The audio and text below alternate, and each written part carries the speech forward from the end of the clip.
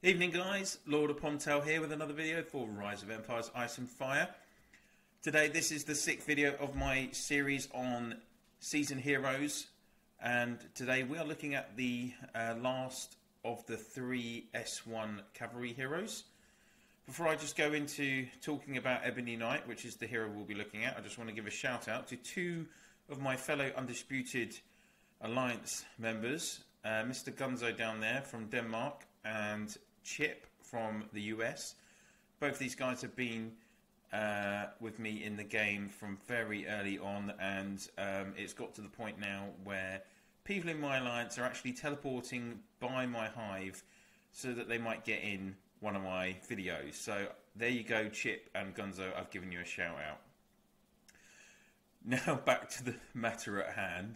So if we go into recruit, super recruitment, and we go to the normal S heroes list, we'll see that we just reviewed Lionheart in the last video. So here we go, here's Ebony Knight, S1 Cavalry hero, and he is a support hero. But once again, the game description is completely wrong here, where it says this hero excels at supporting allies, suitable for leading mid or back row squads. He's not suitable for leading a back row squad, and I'll show you why in a second. But he is definitely a support hero. He only has 1 direct damage skill, which will impact on the opponents. So let's have a look at Ebony Knight's skills. Skill 1, the usual dictator skill. Max it up to level 10, it will give you the extra 23,100 bonus marching capacity. Skill 2, his first of his 3 hero specific skills. So Ebony Knight is similar to Cincinnatus and Chung Mugong in that they are kind of front row support heroes, all 3 of them. So as I've talked about before, there are 3 different types of S1 heroes for each of the 3 troop types, and so they are kind of all have similar functions in those legions. So for Ebony Knight, this first skill is a combat skill, and its effective range is 2, but if we look at the target, it's 1 random friendly squad within effective range. So this is a buff skill. It's going to improve the statistics of one of your own squads in your formation. And Ebony Knight is a hero who is going to support you at the start of a battle. So as I've said before, there are 8 turns in a battle, and actually 2 of his skills focus just on the first 4 turns, which is not ideal, to be honest with you, because it leaves you very open towards the latter stages of a battle that you're not getting any bonus or support from his skills. So let's have a look of what the actual description is. So for the first 4 turns, every turn, squad with the least soldiers will receive minus, and then it's between 5% and minus 50% damage received. And also let 1 random squad have between a 25% chance and a 70% chance of getting dodge status. So if you get dodge status, they're going to avoid the attack, so you don't have any losses.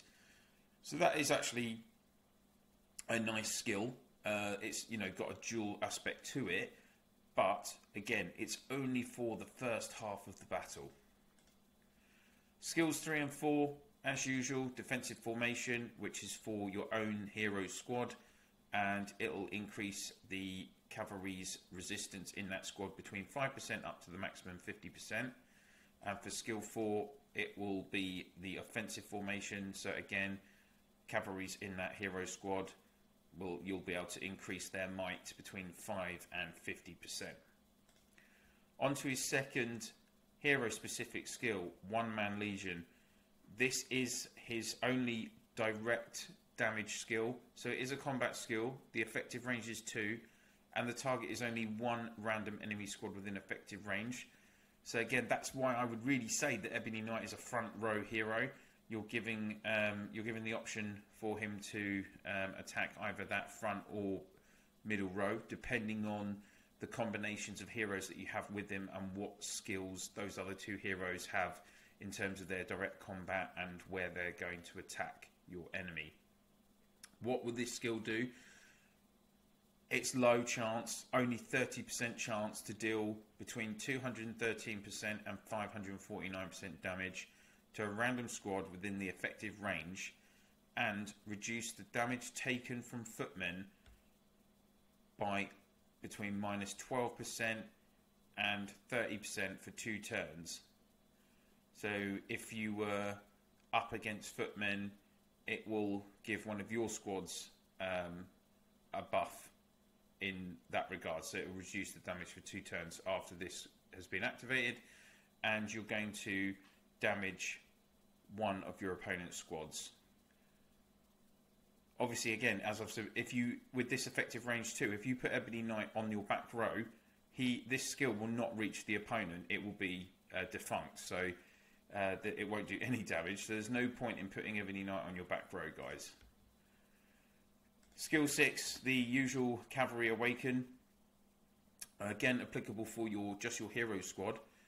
And here we have the usual 250% bonus maximum for the leadership skills, which will allow, again, your troop numbers to reach that maximum because you're giving that bonus to skill 1, which gives the extra troops. And then obviously you're going to be boosting skills 3, 4, and if you've unlocked it, skill 7, because they are all your leadership skills.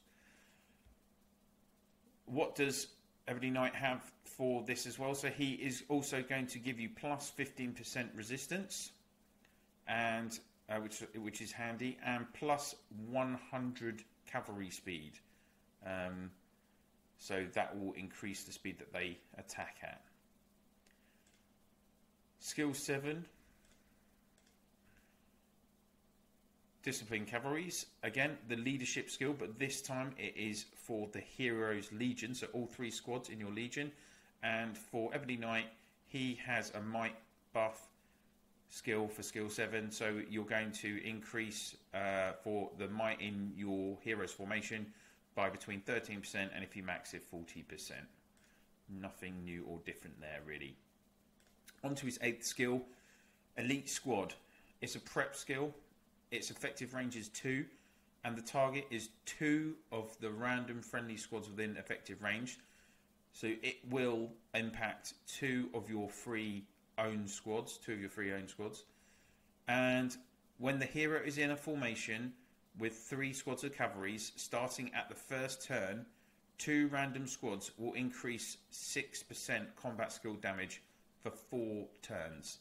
So again, as I said, Ebony Knight is really only giving you support for the first half of the battle, and if you think that his direct damage skill only has a 30% chance, you've got a high possibility that actually for turns 5 through to 8 in the battle, Ebony Knight is not going to be assisting your formation at all. So that's one key thing to think about here.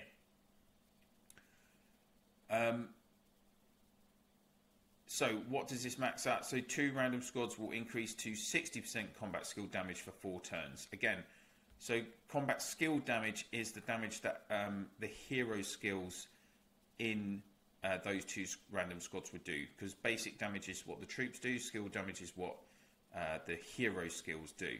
So again, with this skill, what if you the other 2 heroes that you've got are, say, normal orange heroes, and all their skills are really low percentages and they don't actually activate in the first 4 turns, then this skill will not have any effect. So that's what you've got to think about in terms of, you know, do you really want to use Ebony Knight? So those are his 8 skills, guys. As always, let's have a think about longevity and whether you want to use him. To be absolutely honest with you, similar to Chung Mu Gong, you really, unless you have very limited options and you're not recruiting a lot of heroes, you know, you're not a big spender, you don't have VIP shop to get those extra super tickets, and you pick up Ebony Knight and a duplicate early on in the game, then yes, of course, as I've said many times, if you can max him out by getting fragments for him to unlock those 3rd and 4th duplicates, then he is worth keeping if you don't get any other better options. But as a cavalry front row hero, there are about 5 heroes that are going to be better than him. So you really, all the way from S2, from Beast Queen, all the way into SX heroes, the Lawman and Windwalker, they are all going to be significantly better than Ebony Knight. And you know, if you've got any of them, then you're going to keep them probably to end game. So really, Ebony Knight, I would not be investing a lot of wisdom medals in him. I would not be investing if you've got limited hero tokens to spend at the bar. He would not be a focus for me. And again, just because like the combination of his skills, they're not going to be that active potentially. There are so many other heroes that are going to be providing more contribution to the effort in the battle through the skills that they have. So there we go. For me, Ebony Knight, one of the weakest S heroes that is available, and I would, as I say, I would avoid investing in him that much.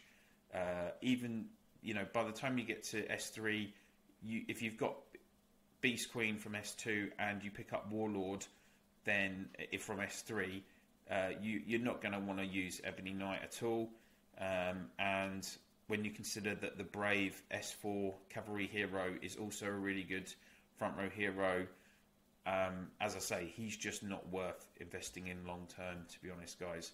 And you'd have to look at the heroes that you combine with him, what their skills do, and how often they activate.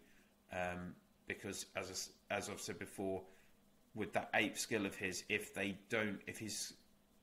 your fellow hero's skills don't activate in those first 4 turns, then that skill is not going to have any impact. So there we go, guys. That is Ebony Knight. So those are the 3 S1 Cav heroes for you completed. And next up, we'll be on to our S1 Archer heroes. We'll be starting with the Volunteer as I make my way up this chart. Just to give you another quick update in terms of my account as well for you. I did take part in the last 4 of Heroes duel today. And as you can see, as expected, my fellow friend in Undisputed, Zeus, he gave me a thorough whooping, 3-0 to Zeus, and in round 1 he even actually beat my class, which I wasn't expecting. I did pick up a win in that round from my cavalry class Legion for the other 2 rounds, but he did beat me quite convincingly, so I'm expecting him to have a good chance at winning tomorrow. So good luck for that, Zeus. So thanks very much for watching the videos, guys. I really appreciate all the support on the channel. I'm at 199 subscribers now. The channel's been growing really quickly this week. I've got people messaging me in-game, asking questions and things. I will try and respond as much as I can to questions in-game, and obviously, again, please do feel free to put any questions that you have on the channel in the comments section. I do try and look at that daily and respond back to you guys, so that I'm you know, helping you as much as I can. Please don't forget to subscribe, ring that bell, like, share in-game and on your socials, and of course, as I say, place any comments that you have in the section below. And thanks very much for watching. Have a great Saturday, and I'll see you all soon.